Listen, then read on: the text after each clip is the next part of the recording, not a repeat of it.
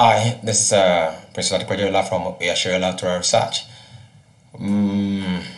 Yeah, thank you very much. I really appreciate everyone that has been following us this day. And I say, Ishe ile wa mo, Ishe bottom, Tiye waba, unto everyone, one of our listeners. That is Happy Sabbath in the name of Yhwh. And first thing, we change our banner, so our banner now is the name of Yhwh. We don't want to use you're not using any image as our banner, but the name of Yhwh, Jehovah himself. So quickly I'd like to say something concerning the name of Yhwh, Jehovah. I remember the last teaching that I mentioned that is the full name of Yhwh is Yhwh, Jehovah, which Yhwh means the creator of existence, the one who brought existence forth, and Jehovah means the one who sustains it, the one who sustains its existence, the one who keeps it in existence. So that is Yhwh. Now, he's not just the creator, but he's also the one who is sustaining, who is upholding it. As the scripture says, in him all things are held together. All things are held together. So there was a light that a light of understanding that the Lord gave me that I will be sharing now.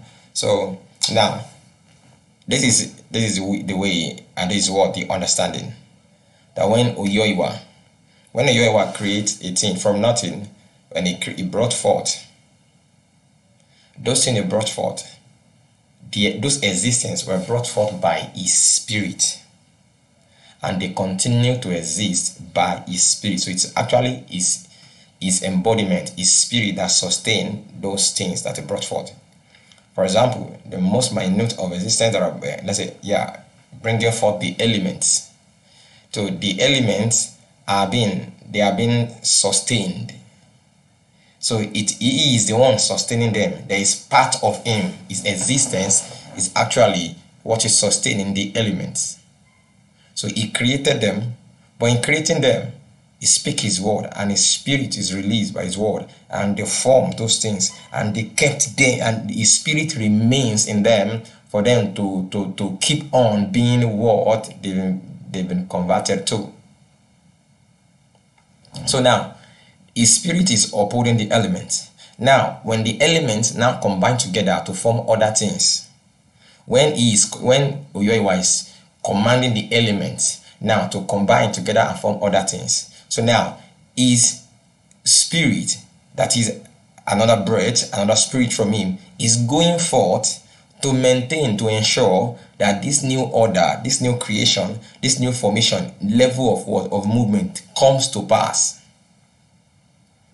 So there's an order of another spirit binding the elements into other bigger molecules or to substance or whatever. So there's another existence of God upholding that, making that to be. And then, so molecules then going into other bigger matters and whatever are also being what? Being sustained by him. So each level has what?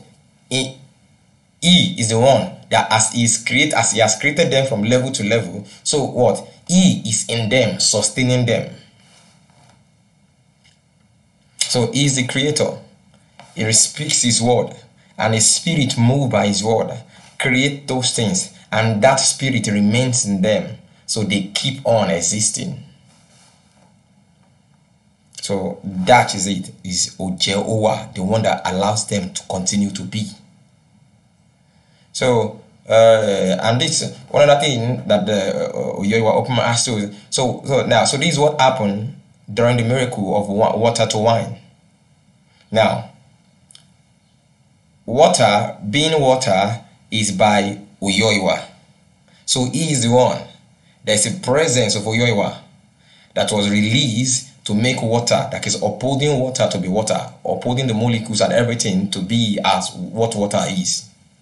So then, when it was converted to wine, so it is just that is the one the presence of God, the Yhwh that is upholding the water molecules, just needs to give back, just needs to go for the one that that uphold wine, just has to come in, and that is all. From water to wine. Going from water to wine is the power of God at creation that created, that forms and upholds the existence of water. And there's another power of God, which is the existence of God, that create and that uphold the existence of wine. So now, so one going out and another coming in. So that is all. So water disappear, wine forms. So you just come in there and taking all the molecules whatever that are already in existence, and then putting of course we have other things around there, then bringing it to pass. But He is the creator.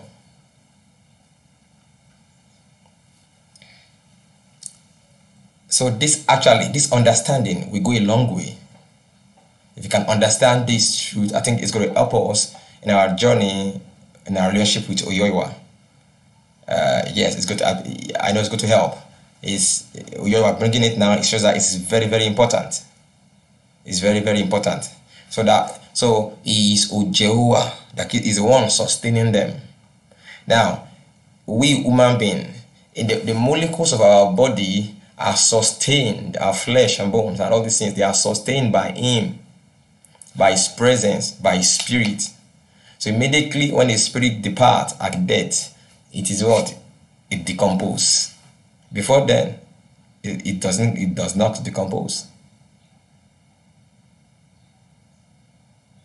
So there is Yhwh, the creator, and Yhwh, that is the one upholding the existence of what He has created. And there's a lot of realm. There's a deeper realm to this thing. Like when God says, "Command ye me concerning the works of my hand." Command ye me concerning the works of my hand. So He's telling us to command Him. He is actually the one upholding those things. His hand is in them, upholding them.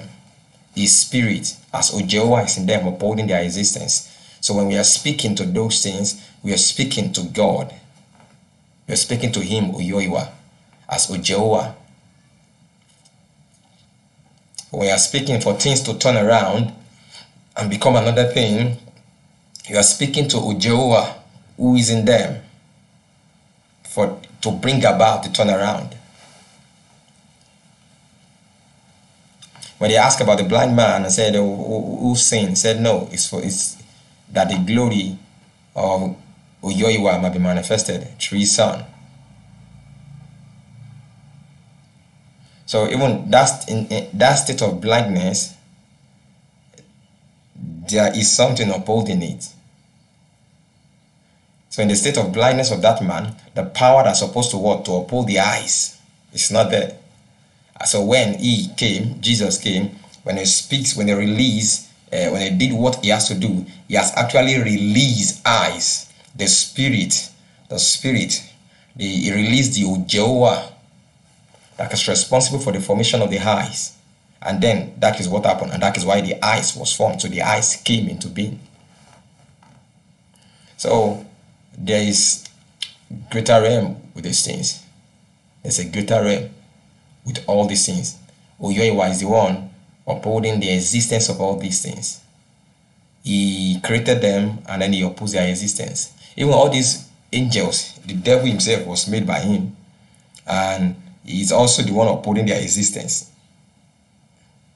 So the Lucifer, the one we are waging, the one that is troubling humankind, that does not want the glory of Yhwh to be revealed in us, but rather want Himself to be revealed in us, is actually sustained. His existence is by Yhwh.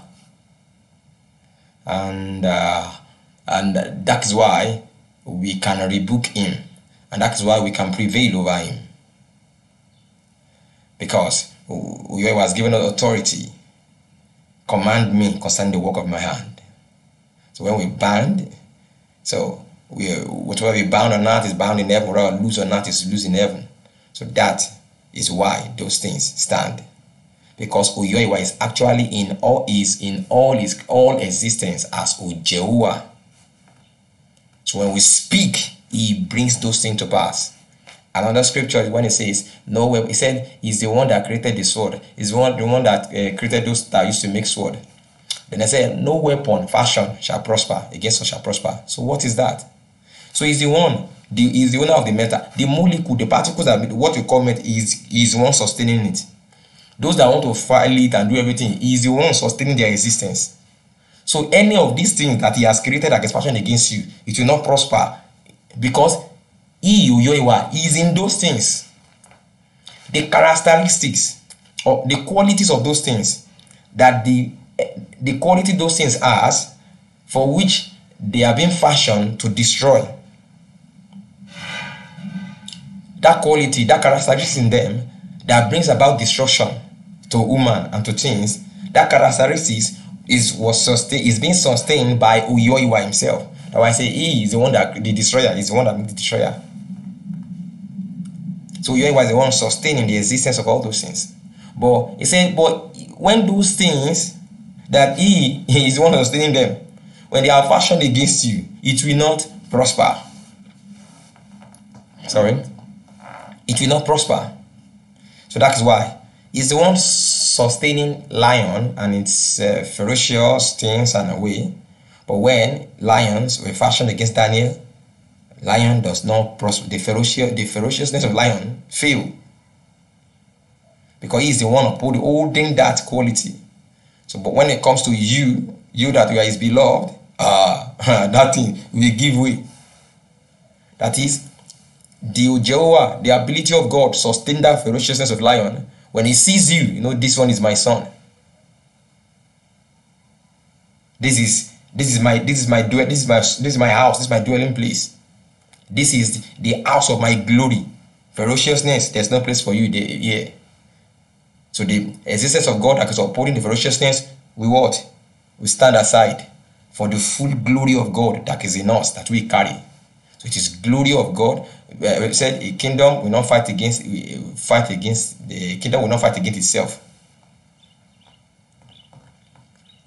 So that's why the destroyer, when the destroyer is fashioned against you, against us, it will not prosper, because that what you call destroyer is actually being sustained by Yhwh himself. So now what is called witchcraft, actually in the ancient Hebrew, that what's called witchcraft is always called like extreme knowledge. Is extreme knowledge. Extreme knowledge. Kasa imo. Kasa imo. Kasa is a Yoruba word for extreme, like it's the extreme end of things. Kasa. So now, also Yoruba will say kese kese leshiri, kasa kasa baba, kese kese shimbo. That is the extreme depth, the extreme wickedness. It's talking about extreme wickedness, extreme something like is depth. So what is called witchcraft is actually extreme knowledge. Kansa imo, extreme knowledge. So what we call witchcraft is actually some of the is more or less like is extreme knowledge that is kind of greater depth of science. A depth of science that is more than what we have now. A kind of depth of knowledge, science, but that science is by way superb than what we operate at this realm. So actually,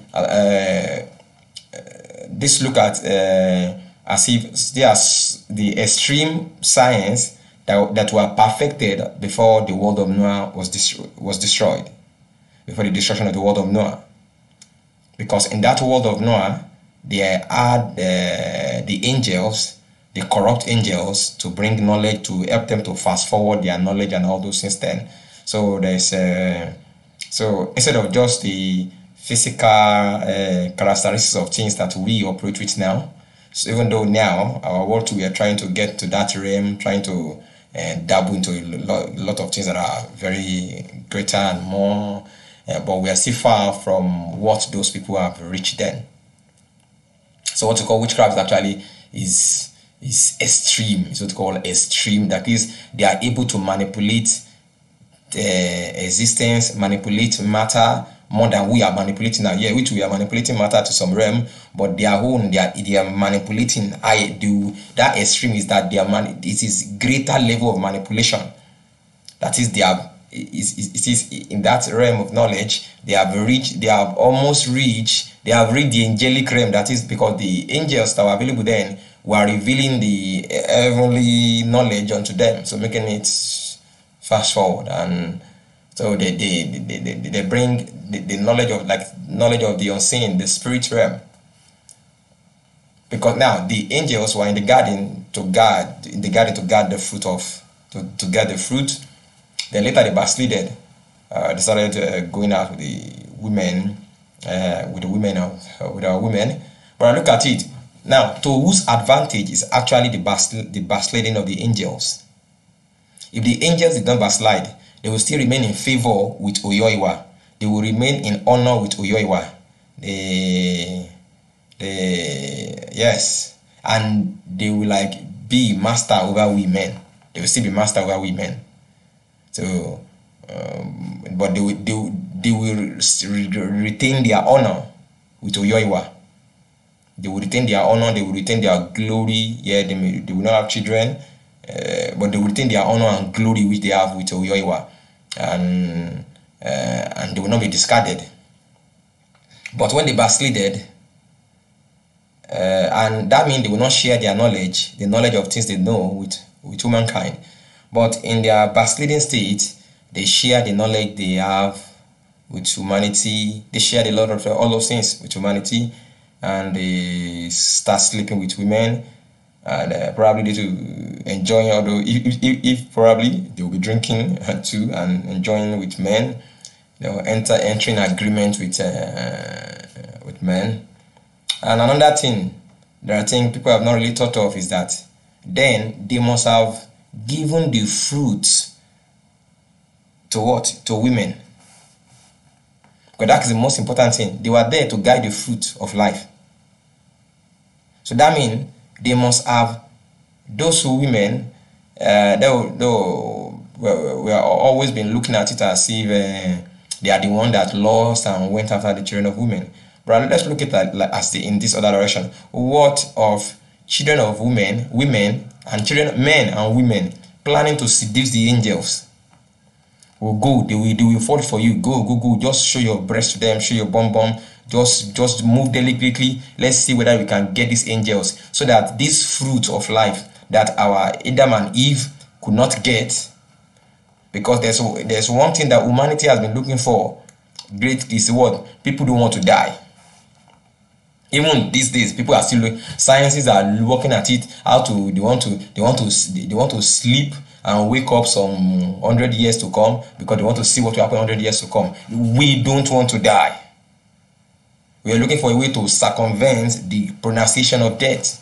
So if we now, with that we don't have angels around and everything, we are looking for it. Sure, they were so close to the Adam and Eve era, and it was so real to them. So it will be more pressure on them that, well, can we break this thing? Can we break this thing? Of course, they want to break it. They want to break away from it. So they could have seduced the angels too. Seduce the angels in the garden. So let's look at, and since they know the way they are ladies, they seduce them, amaze themselves the way see you, the way I see you, the fantasizing, and the way they see all those men see what the body of their women can do to them. So and knowing, and that is the effect it has on Adam too in the garden.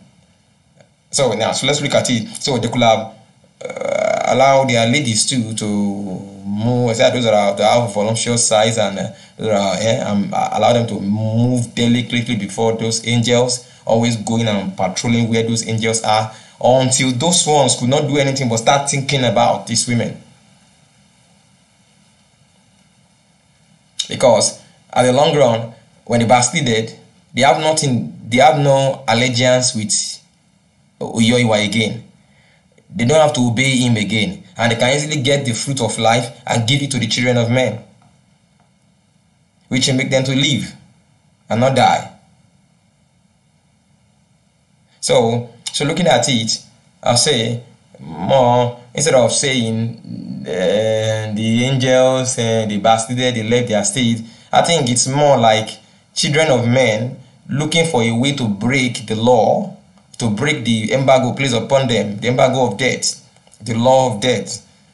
Seduced with their women, plan together to seduce those angels, and those angels fell flat.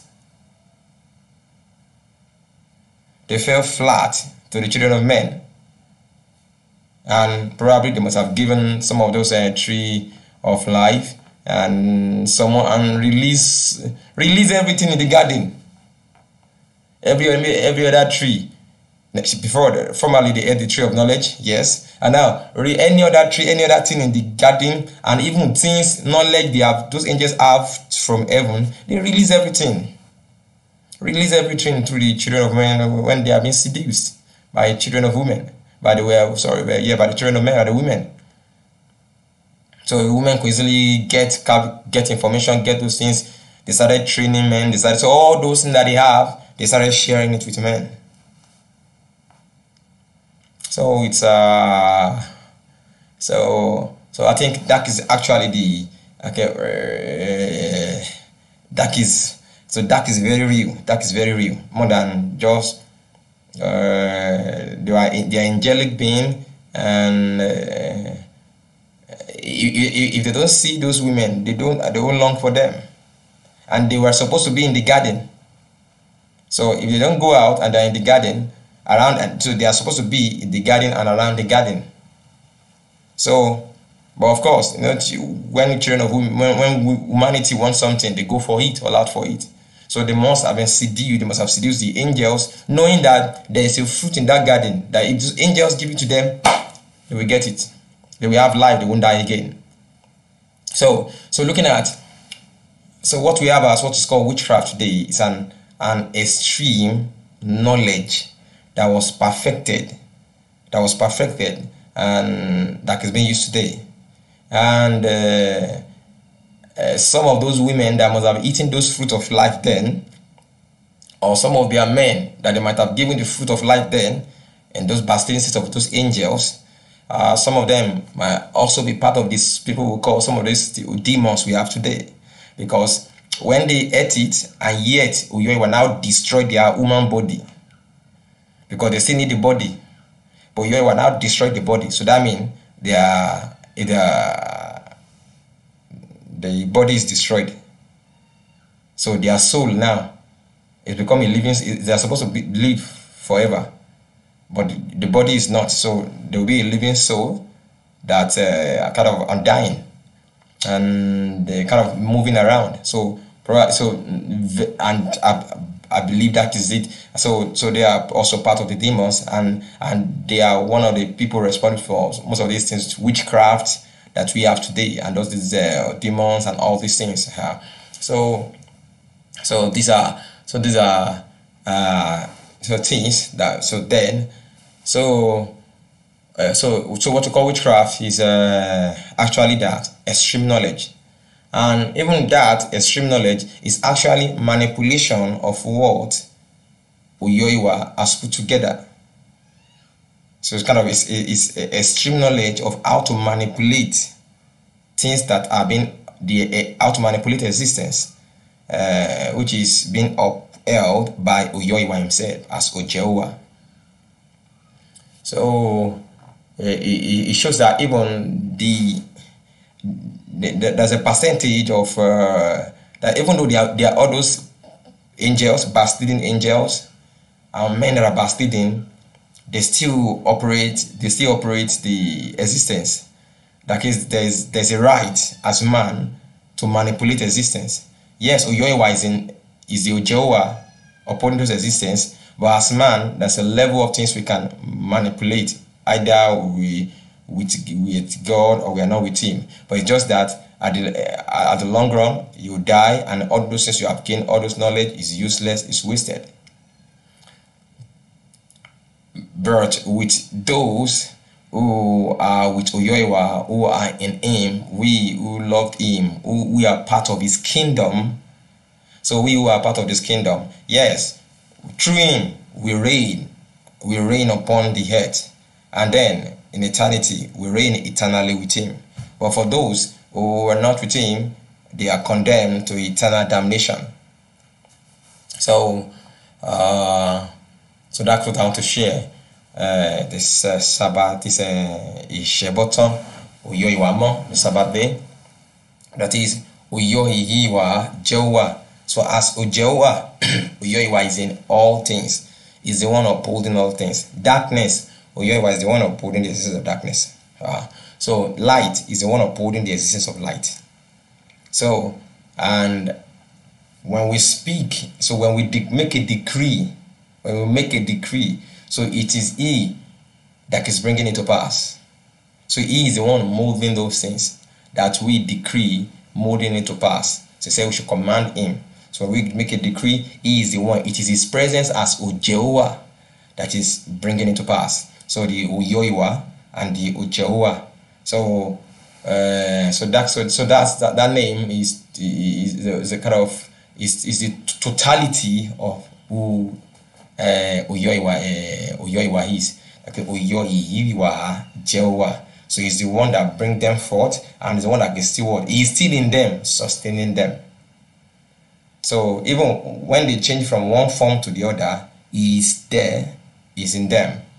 So it is just one form of him changing to another form of him. Now, he upholding onto the elementals, onto the elements as atoms, onto the molecules, onto the larger substance, and onto living things. So so if his existence that uphold the substance and the molecules into living things, if that existence should leave, should depart, so that is when we say they are dead. So then all those things he has put together, we break down back into what? Into substance, into molecules and other substances that whose existence is still sustained by him, because his existence in those one is not he has not been corrupted. He has not placed a cost of death on those ones. So those ones, they stay in that realm until they are co-opted again to form another living substance, either when they are eaten as raw material, when nutrients, when they get into plants, then back into human being. So all these things, they flow around. So it's so he is in everything. So Yhwh is in everything. He is all in all. So without him, we are nothing. Without him, we are nothing. So I pray that Yhwh will open our mind and will take this, will teach us deeper, and will show us deeper things about. We build upon this knowledge in our mind, that when we read the scripture and when he's speaking to us, you'll be able to see the effect, the impact, the meaning of this, how far this go for you as a follower of God. How far this will open your mind, that is the authority you have over existence. How far he said you can command him, and he's the one upholding this, so you can tell him and he will do it. So how far when the enemy is coming and he's the one upholding, actually, so that's one of the depth of those things. Because I actually saw a revelation whereby it's as if there's somebody, a kind of a force, and waging war with me, kind of struggling, and then already my hands are already on this particular being, and we are locked as if we're struggling with power, and there's no other hand to use. But in that revelation, I just saw there is a kind of, I just look into the body, into the massive body of that particular enemy, and of course there's no physical hand, but there's a knowledge. I just release a knowledge that yes, since Jehovah is the one that owns this body, So I and Jehovah, I am one. And I am in Jehovah, and I am a consuming fire. Yes, Jehovah is a consuming fire. So I just look into that part, into his part of his body, and I just call forth the presence of Jehovah there to become fire. And then fire broke forth. Even though to him he thinks it should be our hand are wedged. But then this is more than hands. Our hand is more than the physical hand. Jehovah is our hand. It's a hand to Christians. It's a spiritual hand. It's our connection. So we are connected to all their mercy, all those, no matter how big we inside of them. The depth, Yhwh is the one upholding it. And he said, command me. So he's waiting. It's like our hand that is waiting to turn things around there, to turn those things around. And immediately it caught fire. So that is who we are. That is who we are. Who we are.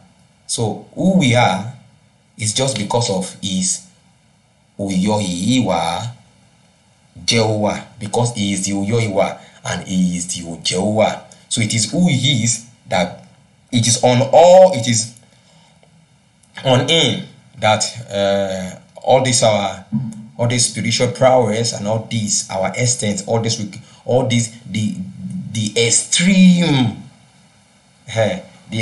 authority that we have, that the devil is afraid of and did not want God. It's because of that extreme authority. That's why he's afraid. Not the extreme glory of Yhwh to be manifested in us. So the high extreme is because of him. So that is why we cannot do without him.